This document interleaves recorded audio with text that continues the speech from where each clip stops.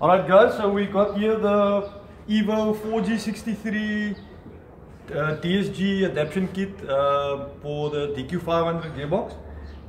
Components, we got the engine to gearbox adapter. Unfortunately, it has to be 30mm thick because the Evo's crank sticks out of the block quite a bit. So that comes with your VW side dowels as well. And then we've got the transfer case support bracket, very important, stop vibrations. That's the transfer case bracket. It comes with its own bolts. The bracket, the adapter comes with all its own bolts as well. And then we got the crank adapter which goes to your dual mass flywheel. So you got the one that slips onto the crank first. So those will be your crank, the bolts going in there. Then we bring this half together. And with those bolts we join the two halves together, and then the flywheel bolts onto this section over here, and it comes with your bearing and circlip. So that's the crank to specifically for a dual mass flywheel, which is your OEM flywheel, 8-hole flywheel. Okay, so those, oh yes, and then there's one small bracket which I'll show you later on, also very important. That bracket will be one of the supporting mounting brackets. Okay, so let's move to the prep work on the block. So first thing we've got to do is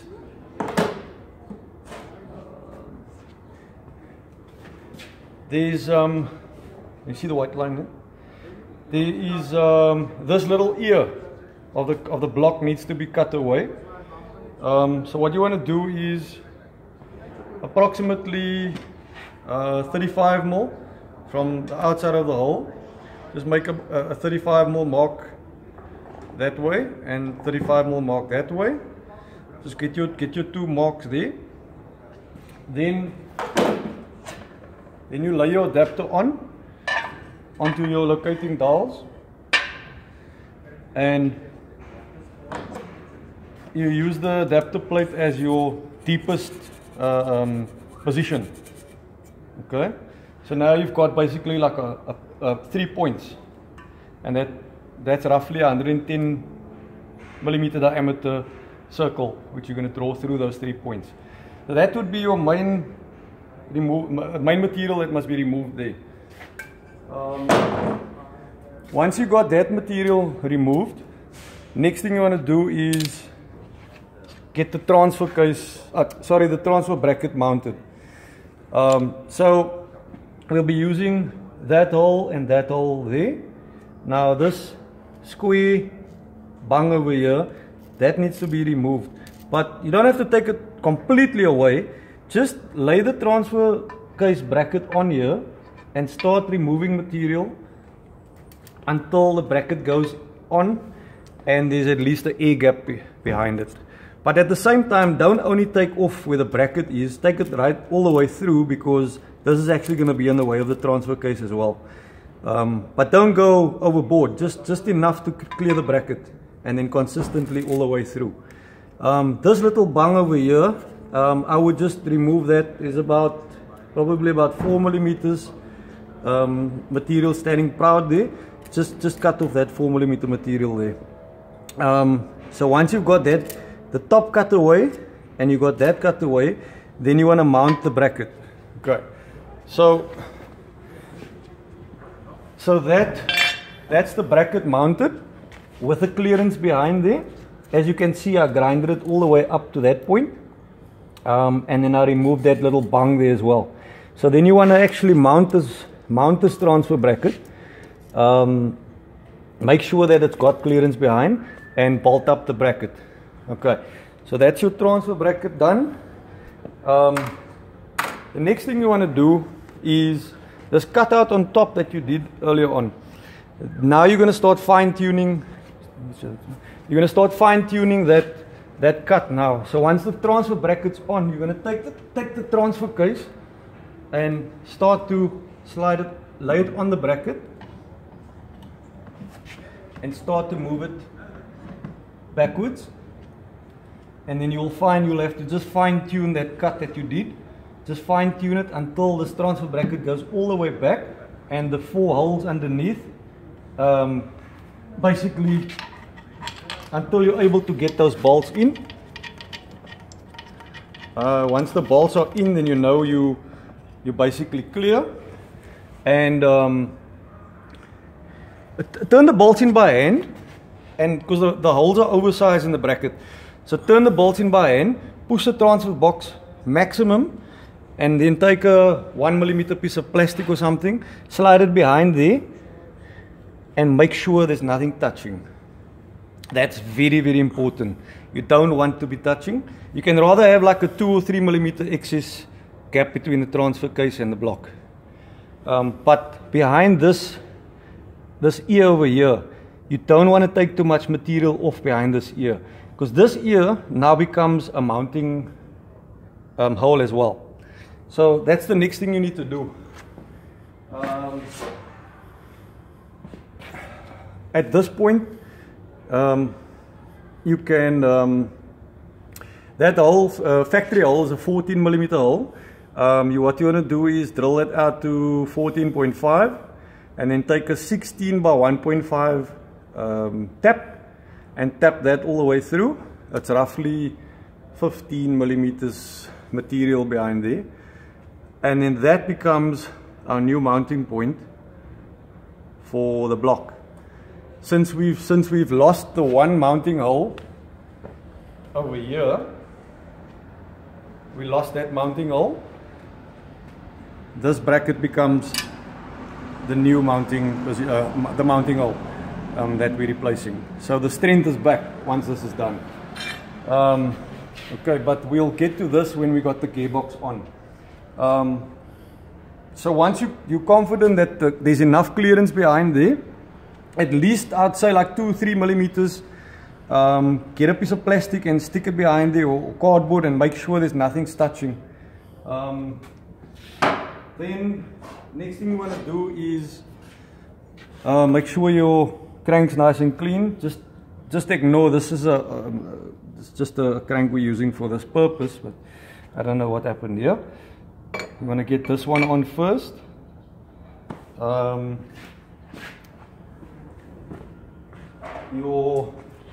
Your factory crank bolts will fit. Even ARPs will clear. There's enough clearance here for the ARPs as well. Obviously there's a particular alignment for this holes. Yeah, this is not factory bolts, I'm just using it for demonstration purpose. So anyway, once you got the bolts in there, once those bolts are in and torqued up, you're then gonna go and put the other half on, line those up, and then use all the supplied hardware for that as well. Very important, Loctite and torque them up nicely.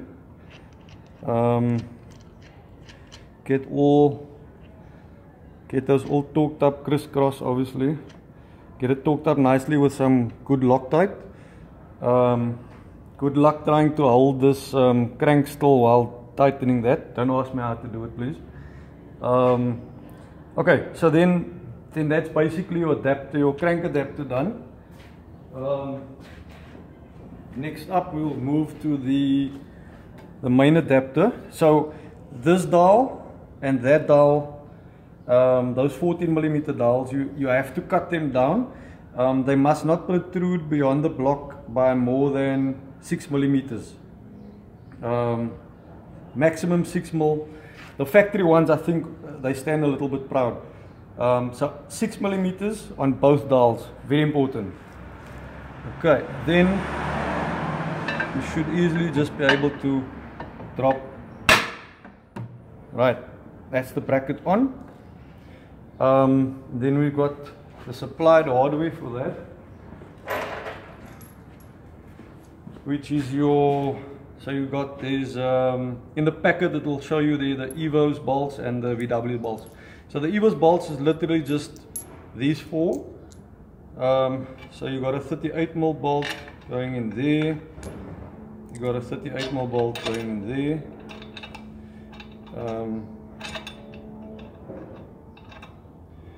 and this one is a 50mm. There's a 50 going in there, and I think this is a 60 with a this is a 60 long, which is the Allen cap, and washer and a nut which goes on the back there.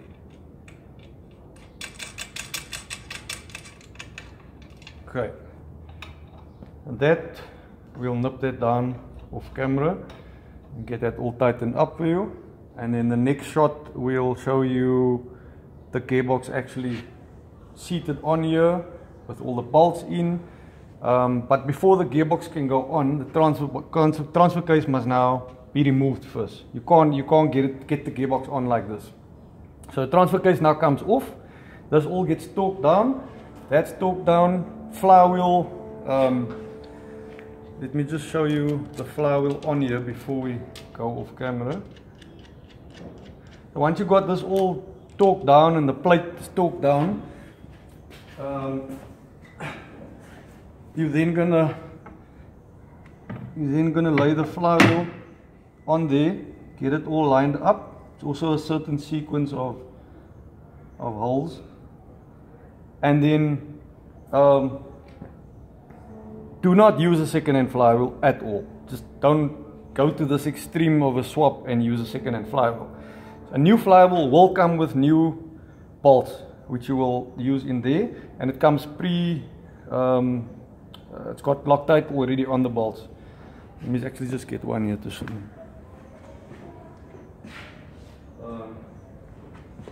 So yeah, those are the bolts that come with a new flywheel. So those spline, funny spline shit. So yeah, they get the flywheel in and torque these bolts down. So you got the crank adapter torqued down, you got the flywheel torqued down, you got the adapter plate torqued down, you got the bracket mounted. Now you're going to remove the transfer case and you're going to drop the gearbox on carefully and bolt the gearbox up, and then we'll move on to connecting the final transfer case, final fit for the transfer case. So we'll be back now with part 2.